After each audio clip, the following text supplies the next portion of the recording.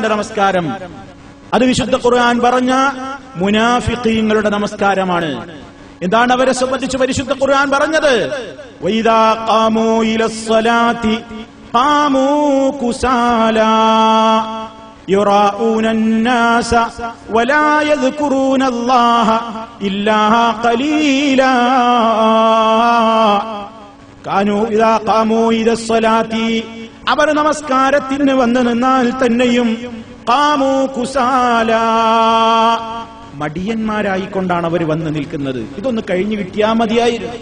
ഇനി ഇതും കൂടി ഒന്ന് നിർവഹിക്കാണ്ട് വല്ലാത്തൊരു ഭാരം, ഒരു പാറ തലയിൽ ചുമന്നു നിൽക്കുന്നവനെ പോലെ ഇതൊന്ന് ഇറക്കി വെച്ച ആശ്വാസാകുമായിരുന്നു.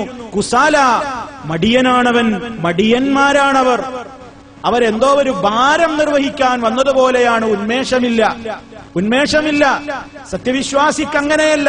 അവൻ നമസ്കാരത്തിൽ അവന് ഖുർറത്തു ഐനാണ്. നമസ്കാരം അവന് ഖുർറത്തു ഐനാണ്. ഖുർറത്തു ഐൻ എന്ന് പറഞ്ഞാൽ എന്താണ്? കൺകുളിർമയാണ്. ജുഇലത് ഖുർറത്തു ഐനി ഫിസ്സലാഹ്. ഹബീബായ റസൂലുള്ളാഹി സ്വല്ലല്ലാഹു അലൈഹി വസല്ലം പറയാണ്, എനിക്കെന്റെ നമസ്കാരത്തിലാണ് കൺകുളിർമ അനുഭവപ്പെടുന്നത് എന്ന ആശയമാണ് ആ വചനത്തിലുള്ളത്. നിങ്ങൾ നോക്കൂ, വിശ്വാസിയുടെയും അല്ലാത്തവരുടെയും നമസ്കാരത്തിന്റെ രൂപം അതാണ്. മുനാഫിഖിന് ഏറെ ഭാരപ്പെട്ട നമസ്കാരമാണ് അസ്ഖലു സ്വലാത്തിൻ അലൽ മുനാഫിഖീൻ.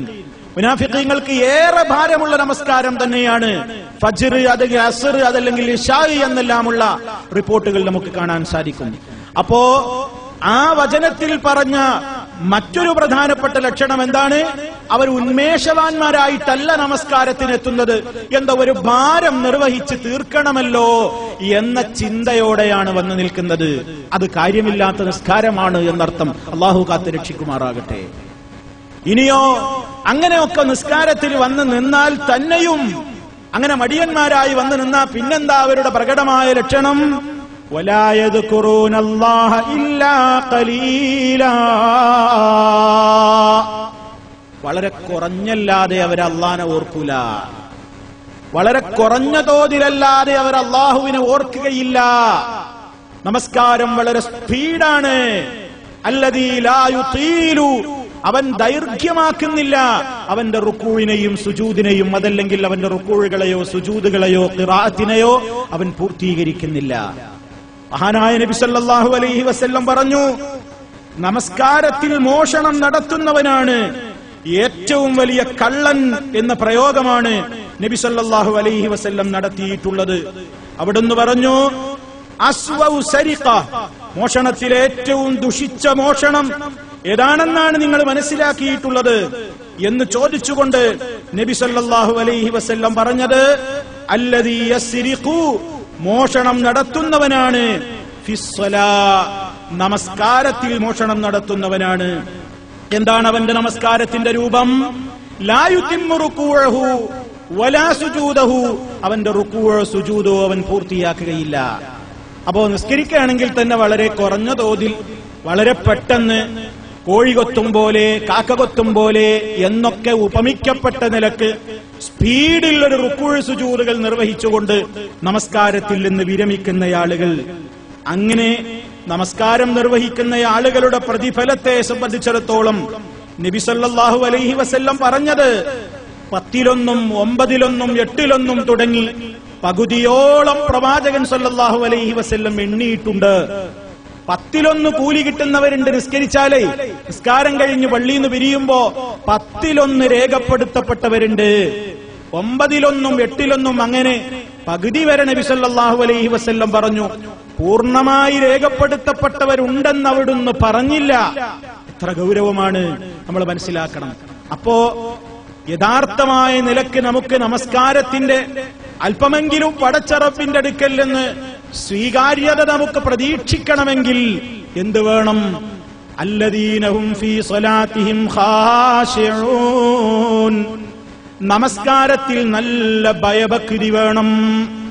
എന്താണ് ഖുശൂഇന് പണ്ഡിതന്മാര് നിർവചനം പറഞ്ഞത്? നമ്മൾ വളരെ ചിന്തിക്കുക. ഹുവ ഹുളൂറുൽ ഖൽബി, ഹൃദയം വളരെ ഹാജരാക്കലാണ്. ഹൃദയ സാന്നിധ്യത്തിനാണ് ഖുശൂ എന്ന് പറയുന്നത്. നിസ്കാരത്തിലെ ഖുശൂ എന്താണാ പറയുന്നത്? ഹുവ ഹുളൂറുൽ ഖൽബി ഫീഹാ. ആ നമസ്കാരത്തിൽ ഹൃദയത്തെ ഹാജരാക്കലാണ്. ഹൃദയം അവിടെ വേണം. ബൈന യദയില്ലാഹി തആല, പടച്ച റബ്ബിന്റെ മുമ്പിലാ ഞാൻ നിൽക്കുന്നത്.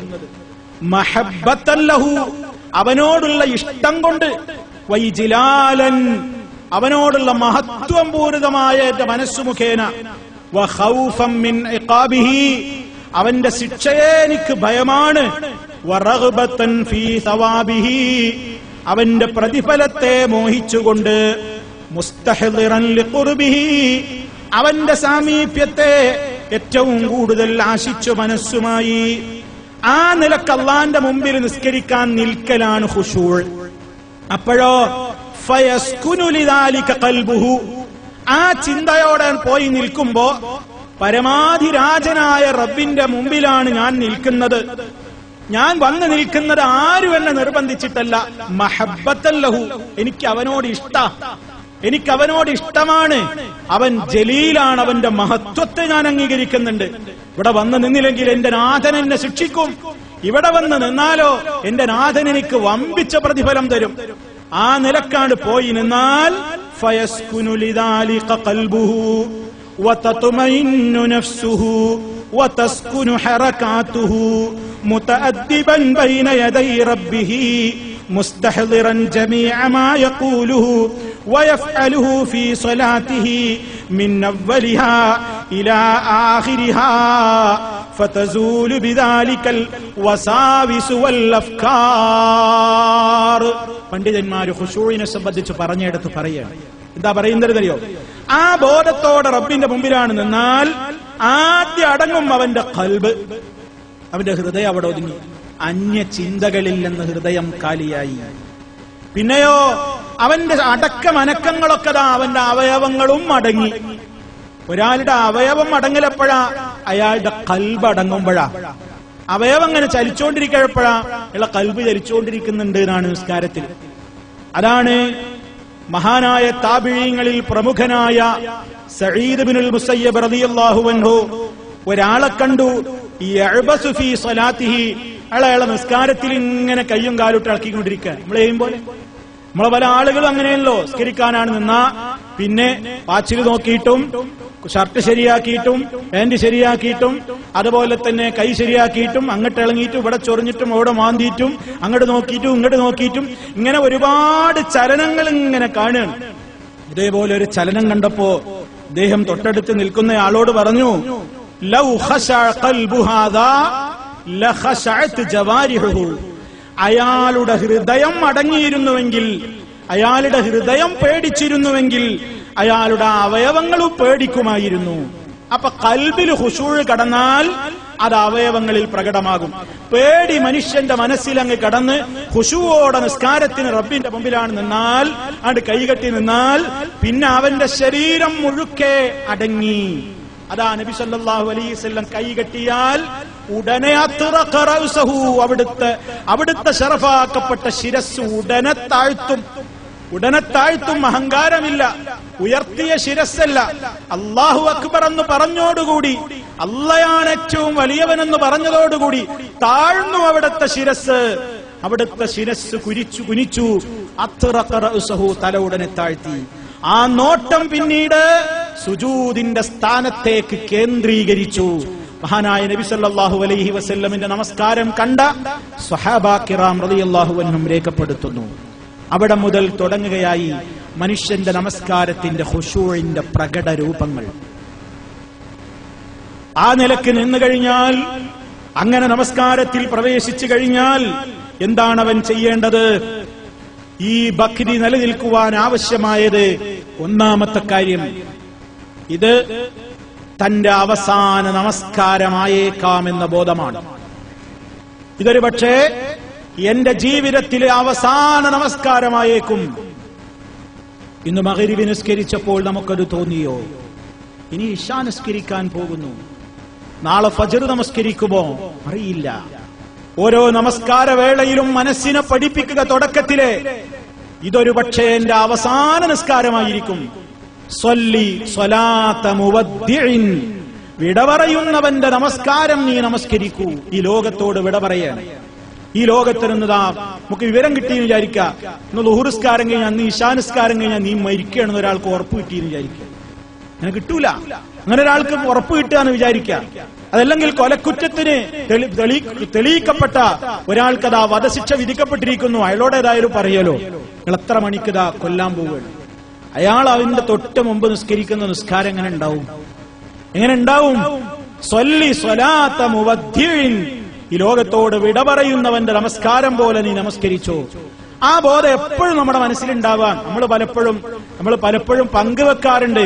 എന്താണെന്നറിയില്ല, എത്ര ശ്രദ്ധിച്ചാലും നിസ്കരിക്കാനാണ് നിന്നാലും ഖൗഫ് കിട്ടുന്നില്ല. എന്തായാലും മരുന്ന്, ഒന്നാമത്തെ മരുന്നാ പറയണത് ഇതെന്റെ അവസാനത്തെ നിസ്കാരമായിരിക്കും എന്ന് കരുതി നിസ്കരിക്കാൻ.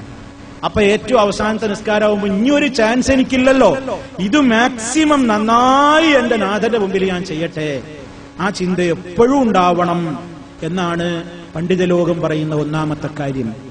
അപ്പോ വിട പറയുന്ന ഒരാളുടെ നമസ്കാരം പോലെ നീ നമസ്കരിച്ചോളൂ എന്നാണ് പറയുന്നത്. മാത്രമല്ല ഒരിക്കലും നിന്റെ ഇൽത്തിഫാത്ത് ഉണ്ടാകരുത് എന്നാണ്. എന്താണ് ഇൽത്തിഫാത്ത്? അങ്ങോട്ടും ഇങ്ങോട്ടും കണ്ണയക്കരുത്. മനുഷ്യന്റെ നമസ്കാരത്തിൽ ഇബ്ലീസ് കവർന്നെടുക്കുന്ന കവർച്ചയാണ് അവന്റെ തിരിഞ്ഞുനോട്ടങ്ങൾ എന്ന് നബി സല്ലല്ലാഹു അലൈഹി വസല്ലം പറഞ്ഞിട്ടുണ്ട്. അവിടുന്ന് പറഞ്ഞു ഹുവ ഇഖ്തിലാസുൻ. തിരിഞ്ഞുനോട്ടത്തെപ്പറ്റി നബി സല്ലല്ലാഹു അലൈഹി വസല്ലമിനോട് ചോദിക്കപ്പെട്ടപ്പോൾ പ്രവാചകൻ സല്ലല്ലാഹു അലൈഹി വസല്ലം എന്താണ് പറഞ്ഞത്? ഹുവ ഇഖ്തിലാസുൻ യഖ്തലിസുഹു ശൈത്താനു മിൻ സ്വലാത്തിൽ അബ്ദി. ഒരടിമയുടെ നമസ്കാരത്തിൽ നിന്ന് ശൈത്താൻ കവർന്നെടുക്കുന്ന, പറ്റിച്ചു കൊണ്ടുപോകാൻ ശ്രമിക്കുന്ന, വഞ്ചിച്ചെടുക്കുന്ന ഭാഗമാണ് നോട്ടം എന്നാണ് നബി സല്ലല്ലാഹു അലൈഹി വസല്ലം പറയുന്നത്. ഇൽത്തിഫാത്ത് രണ്ട് നിലക്കുണ്ട് എന്ന് പണ്ഡിതന്മാർ പറയാണ് ഈ ഹദീസ് വിശദീകരിച്ചിട്ട്. ഒന്നാമത്തത് ഇൽത്തിഫാത്തുൽ ഖൽബി അനില്ലാഹി ഇലാ ഗൈരിഹി, അല്ലാഹുവിൽ നിന്ന് ഖൽബ് തിരിയ, ഖൽബിന്റെ നോട്ടം, ഖൽബ് തിരിയ, ഹൃദയം തിരിഞ്ഞു പോകുക. എവിടുന്ന്? അള്ളാഹുവിനെ കുറിച്ചുള്ള ചിന്തയിൽ നിന്ന് ഹൃദയം മാറിയിട്ട് വേറുള്ളോടത്തേക്ക് ചിന്ത പോവുക. അപ്പോഴും മനുഷ്യൻ തിരിഞ്ഞു, നിസ്കാരത്തിൽ നിന്ന് തിരിഞ്ഞു. രണ്ടാമത്തേത് ഇൽത്തിഫാത്തുൽ ബസരി, ഹൃദയം കൊണ്ട് മാത്രമല്ല കണ്ണുകൊണ്ടും തിരിയ, അങ്ങോട്ടും ഇങ്ങോട്ടൊക്കെ നോക്കുക. നോട്ടം സുജൂദിന്റെ സ്ഥാനത്തേക്ക് കേന്ദ്രീകരിക്കണമെന്നാണ് പറഞ്ഞത്.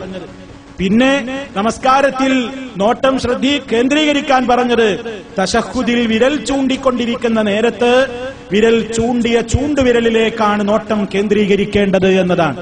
അതല്ലാത്ത സന്ദർഭങ്ങളിലൊക്കെയും സാധ്യമാകുന്നത്ര തന്റെ മുന്നോട്ട് സുജൂദിന്റെ സ്ഥാനത്തേക്കാണ് വിശ്വാസി അവന്റെ നോട്ടം ക്രമീകരിക്കേണ്ടത്. അതവന്റെ ഭയഭക്തിക്ക് ഏറെ സഹായകമാകും എന്നാണ് പണ്ഡിത ലോകം നമുക്ക് വിശദീകരിച്ചു തന്നിട്ടുള്ളത്. അപ്പോ ആ നിലക്കുള്ള തിരിഞ്ഞുനോട്ടങ്ങൾ നാം ശ്രദ്ധിക്കേണ്ടതുണ്ട്. മൂന്നാമതായി ശ്രദ്ധിക്കേണ്ടത് നമസ്കരിക്കുന്നവന്റെ പരിസരം ബഹളമുക്തമായിരിക്കണം. നമസ്കരിക്കുന്നവൻ ബഹളങ്ങളിൽ നിന്ന് മാറി നിൽക്കുക, വളരെ അടങ്ങിയ സ്ഥാനത്ത് പോയി നമസ്കരിക്കുക, അവന്റെ ശ്രദ്ധ തെറ്റിക്കുന്നവ മുന്നിലില്ലാതിരിക്കാൻ ശ്രദ്ധിക്കുക. നബി സല്ലല്ലാഹു അലൈഹി വസല്ലം പോലും അവിടുന്ന് നമസ്കാരവേളയിൽ വീട്ടിൽ തൂക്കിയ ഒരു വിരിയുടെ ശ്രദ്ധ പ്രവാചകന്റെ മനസ്സിനെ വല്ലാതെ ഉടക്കിയപ്പോൾ നബി സല്ലല്ലാഹു അലൈഹി വസല്ലം മഹദിയായ ആയിഷ റളിയല്ലാഹു അൻഹയോട് പറഞ്ഞത് അമീതി അന്നി ഖിറാമകി ഹാദാ, നിന്റെ ഈ വാതിൽ വിരി, ഈ വിരി എന്നിൽ നിന്ന് മാറ്റൂ, അത് വീട്ടിൽ നിന്ന് മാറ്റിവെക്കൂ, അതെന്റെ നമസ്കാരത്തിലെ ശ്രദ്ധ തിരിക്കുന്നു ആയിഷ. നബി സല്ലല്ലാഹു അലൈഹി വസല്ലം പറയുന്നു. നമ്മൾ പറയും എനിക്ക് അങ്ങനെയൊന്നുമില്ല, ഞാൻ നിസ്കരിക്കാനാണെന്ന് ഇനിയിപ്പോ എന്തെന്നെ ഇവിടെ നടന്നാലും എനിക്കതൊന്നും ഒരു വിഷയമല്ല. വെറുതെ പറയാണ്. അള്ളാന്റെ റസൂലാ പറയുന്നത് എന്നെ അത് ശ്രദ്ധ തിരിപ്പിക്കുന്നു എന്ന്. എന്നിട്ടോ നമ്മൾ പറയും റേഡിയോ അത് നടന്നോട്ടെ, TV അത് നടന്നോട്ടെ, ഒച്ച എന്നാണ് കുറച്ച് വെച്ചോളാം മോനെ, എന്താ പിന്നെ ഇടക്കൊന്ന് അതും കേക്കാം. ഈ ഒരവസ്ഥ ആലോചിച്ചു നോക്കൂ. ചില ആൾക്കാർ മുന്നിൽ കലണ്ടർ നോക്കി, ആ കലണ്ടർ നോക്കി ഡേറ്റ് വരെ നിജപ്പെടുത്തും. നിസ്കരിക്കാൻ